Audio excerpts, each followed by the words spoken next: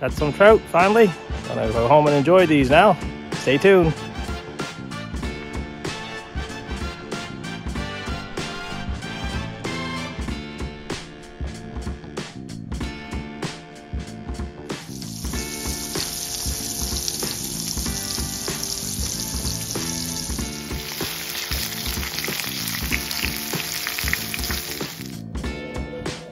Some charcuterie in the woods, guys.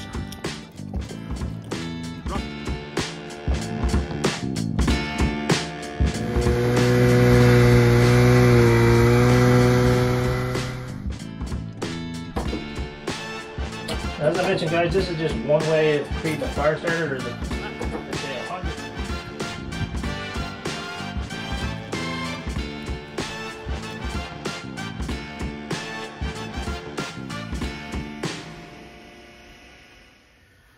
So folks, just out planting a few marigolds now in the greenhouse. Started a few in the house and they're doing well.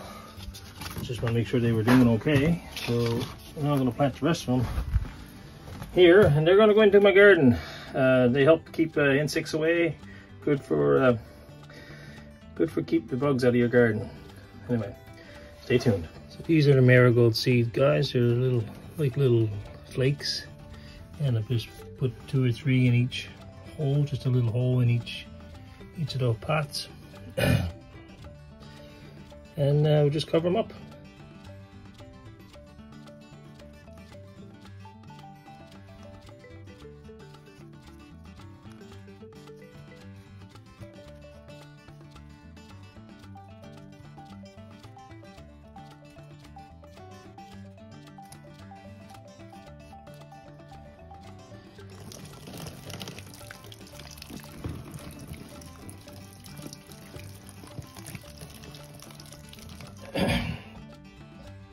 So folks, what we have here now is in the back we have the marigolds. Out front here I have 16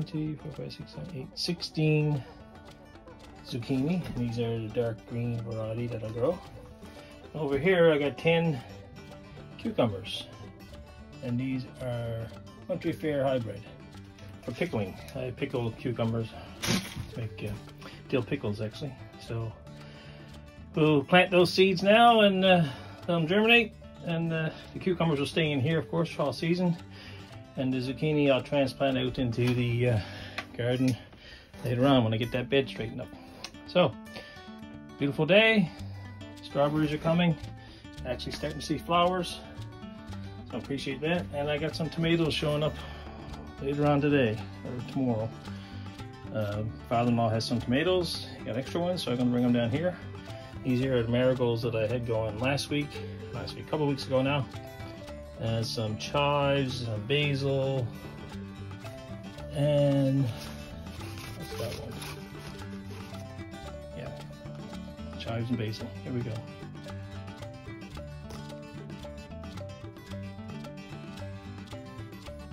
So to increase the chance of germination, folks, I put 2 seed in each pot.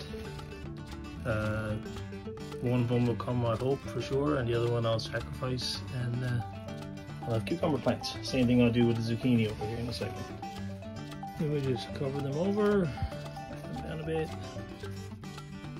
shut it down here nice and good.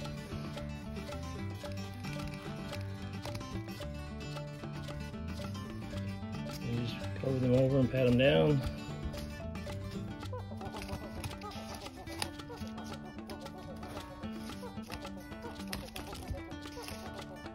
I like to have the soil touching the seeds, not too loose, so they get something to grab onto when they start to germinate.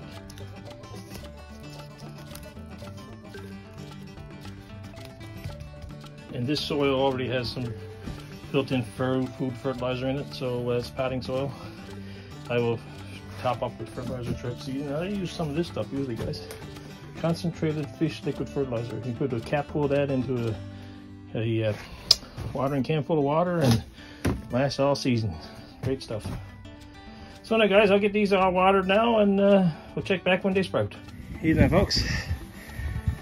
Got a little bit different system for my potato bed this year.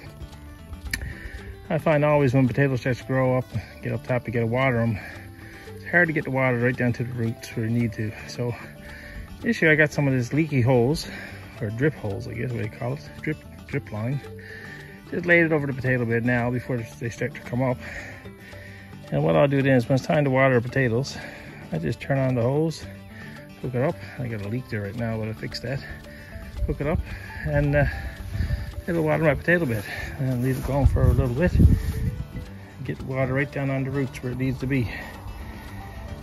I had to change around a little bit of the placement here. I didn't have enough to go back row to row to row, so I sort of spread it out just around like so.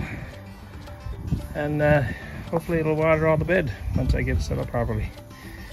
So, drip holes. I used to have that in the greenhouse. Now I'm going to try it in the potato bed this year. See how it works out. Talk to you later, guys.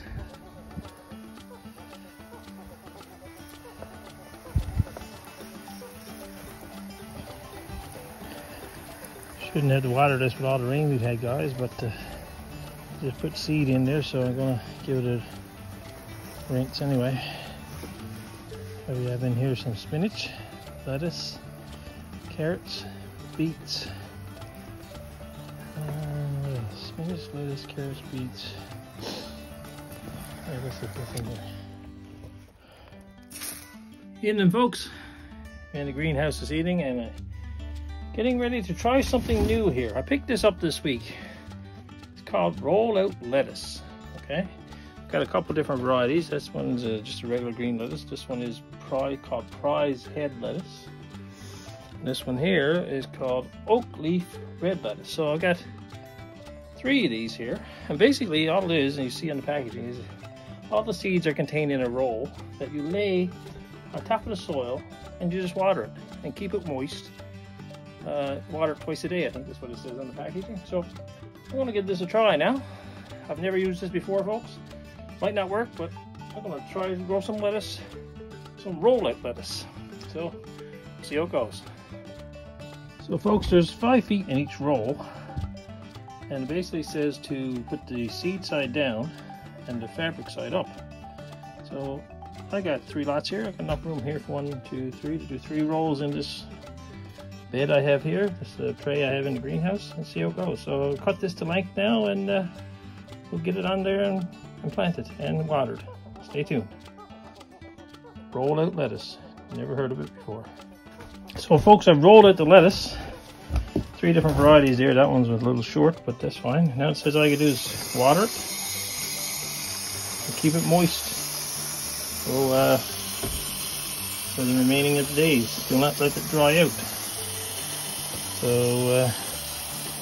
we'll see how this goes. That'll be interesting to see if this works. I assume it's like you get, oh yeah, now you can see the seeds. See the seeds are in the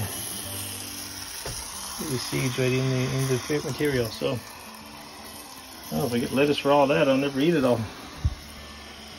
Might be selling lettuce after this, folks.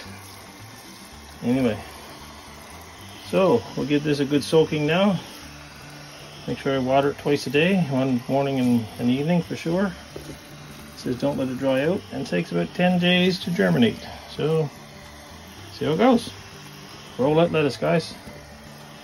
Talk to you later.